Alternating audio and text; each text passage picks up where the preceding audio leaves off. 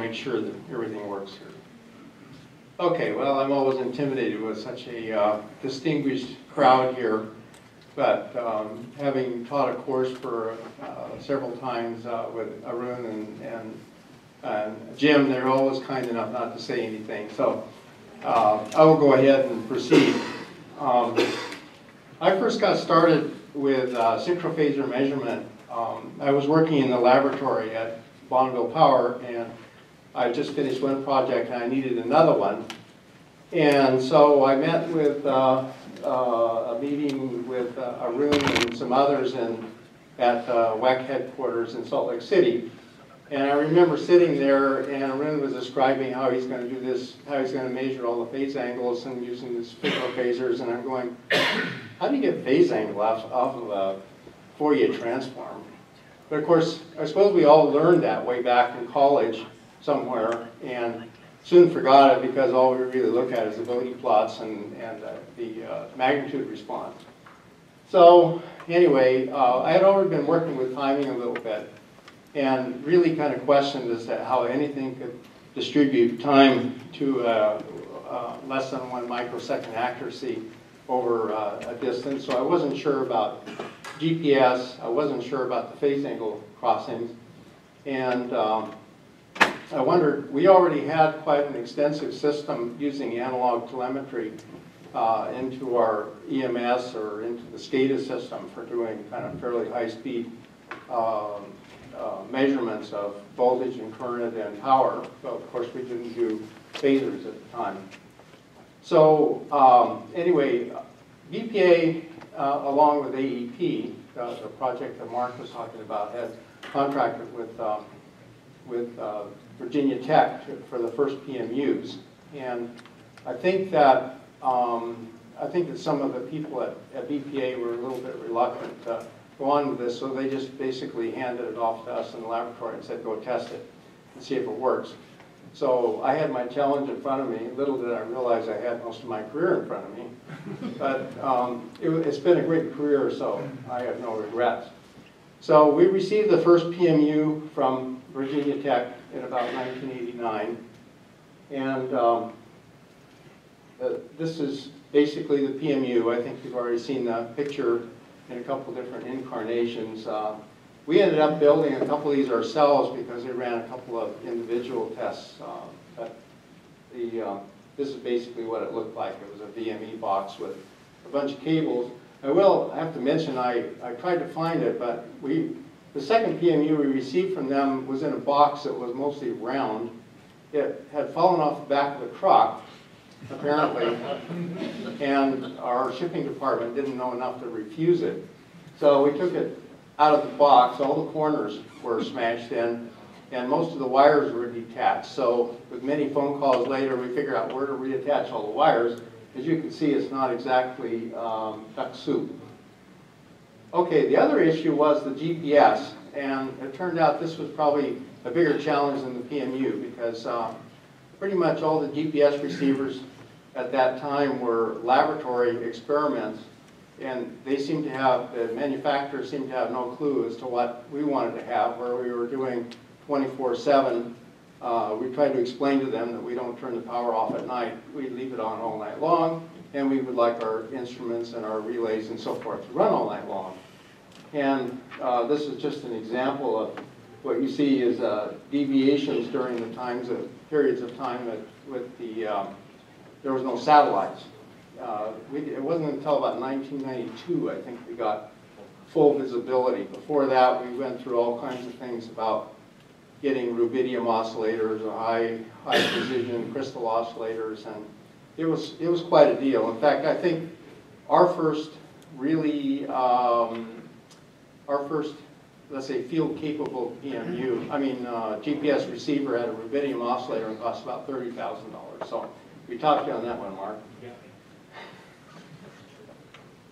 What we did is then we put them on our northwest-southwest intertie. So we put one at John Day up here on the Columbia River and one of them at Malin so we could kind of capture dynamics. And I put together a system which we had our analog telemetry coming from each station and our And then we also put in these modems, 4800 baud modems, as Mark mentioned, so that we could get the phasor data. At the time, we could only transfer at 12 per second because that was as fast as the modem would go. So we built a master in the labs, which recorded both of them side by side. We took several months worth of readings and compared them. One of the interesting things to me was that, first off, they did track on a diurnal basis. This is a week plot quite well, but when we subtracted them, we found this kind of an interesting wander. We finally figured out that that's because the analog has a tendency over time to wander, and it's not very predictable. We found that the phasor measurements were dead accurate and solid over long periods of time, so that was definitely a step in the right direction. We also found when we compared them that the phasor measurements were nice and clean, and the analog had a lot of noise in it. As one of my colleagues said, it looked like a woolly worm. And interestingly enough, you know, this is what we were using before. It has like 5 kV of noise on it, which we just ignored. And later, when people are looking at phasor measurements, you know, they're complaining because they can't, because we have an offset between two buses of 400 volts. I try to explain to them, well, you couldn't even see that before, so why are you worried about it now? But that's the problem, is that every time you increase their ability to see things, then they want something more. We also did some, I think the first real laboratory test where we tried looking at step changes with the phasor measurements and different frequencies of modulations, and found that it tracked amazingly well. So I was pretty convinced that this is a great thing. Not all my colleagues were, but we kept working on it on the back burner. And finally, we had the blackout in 1996. And suddenly, luckily, we had captured some inner area differences, particularly the phase angle, and nobody else could see that. So we got permission to build a whole new, or I should say funding and permission, build a whole new system. So we put together the first officially named PDC in 1997 and built out from there. I also want to step back and mention that the first synchrophasor standard, Arun initiated that in 1992. And I decided, I talked to Jay Murphy, and he said, well, you know, you ought to go to the PRCRC meetings, you know, they create standards. And he says, yeah, it's kind of a place where a bunch of old relay engineers get together and have a few beers and write standards and sit in meetings and have a good time. Well, it wasn't quite that way, but anyway, so Arun invited me to be the vice chair of that working group. Before it was over, he got called to be an officer, so I got to be the chair, and I didn't realize that was going to be a career also. That was all his plan. Because I'm still the chair. I tried to give it away. I actually did twice. So anyway, going back to the development, at BPA and WEC, we started the first real-time wide area data exchange with Southern California Edison in '98. We expanded that to California ISO and Western Area Power in 2003. In 2005, we completed the real, what I would call the real basis for synchrophasor standards in 37118, and then we finished revising that in 2011. And sad to say, we're still revising. So hopefully we'll be done again in another year with that, although then the IEC is going to start working on it, so who knows where that'll go. So synchrophasors now, as you've heard from many people, are well established, widely distributed. There's hundreds. How will they help us? Well, we've had a lot of background on that. So Matt challenged me to throw out something that was going to be way out there. Well, it turns out I thought it was kind of way out there, and I didn't know if I wanted to do this, but now I find it's not way out there at all. It's, what are we going to do next? Well, the future of electric power. Is it going to be DC? Well, I was at a conference a couple of years ago, and I was just quite impressed with how much of this stuff is going to DC. And in particular, if you buy a cell phone or almost any kind of an accessory and you plug it into the wall, what do? They convert it to DC before they have a transformer, then they put it into your devices. If you look at, for example, some of these wind farms, they're talking about straight DC transmission across that. We have DC transmission in shorter and shorter distances. The whole thing that really kind of impressed me is that there seems to be no end to exactly how far we can push electronics. And if you can take a bunch of silicon and deposit it on something and get a really good process, it's not very expensive to make. And they're saying that even for high voltage, is that you can put together a DC converter cheaper than you can make a big transformer. Now, it's certainly true with the little stuff, but I don't know where the big stuff is going. But I see it more and more. And in particular, we're going to be having to deal with DC. We got wind farms, we got photovoltaic farms, wave, small core generation, as well as talking about converting on and off electrical batteries for storage or electric devices that are going to use some kind of DC storage. So whether DC is really going to be the look in the future or not, it's with us, and certainly a lot of the effects of DC and AC interaction is with us.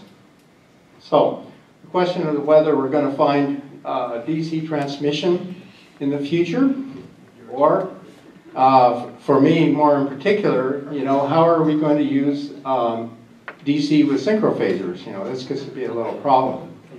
But the bottom line here is that DC is with us, interactions between AC and DC are with us. Therefore, we need systems that will deal with both the things that these new kinds of equipment are going to create. One of them happens to be really high frequency oscillations and fast variations. So here's a couple of actual recordings here made from an unstable DC converter oscillating at about 5 hertz. And here's a malfunctioning wind farm controller that is up somewhere around 5 hertz. We've seen more and more reports of this, and traditional SCADA has no way to deal with it, no way to detect it. So these are some of the areas in which synchrophasors have come along at the right time. So we have bigger and bigger penetration of renewables. We have economic dispatch. We have distributed and small generation, as well as more energy storage. We've got load controls, which all leads to more variability in transmission loading, more controllers interfacing transmission. So what it means is that we need better measurements. We need wider measurement bandwidth. We need higher accuracy systems. We need to measure all the parameters, including phase angle. And we need to have faster reporting to less latency in the measurements. All of that points to things that we can do with it, such as tighter operating limits, improved models, wide area view for situational awareness, oscillation detection, and improved state estimation. All things that other people have talked about here. So synchrophasors can serve the need. I really believe that we have a technology whose time has come. I think that the fact that we've managed to deploy a whole bunch of these things, they're all waiting for something to do. And I think we're finding a lot of things. We certainly have the needs. All we have to do is find a way to put them into use. So with that, I think I'm down to my 1-minute warning, or 30-second warning. And I guess, as kind of a final statement, I just really want to thank particularly Arun and also Jim, who have been my mentors, and I've been proud to be included in many consultations and work that we've done from China to India to Russia to every place around the globe that I've been so far. So thank you very much for everybody.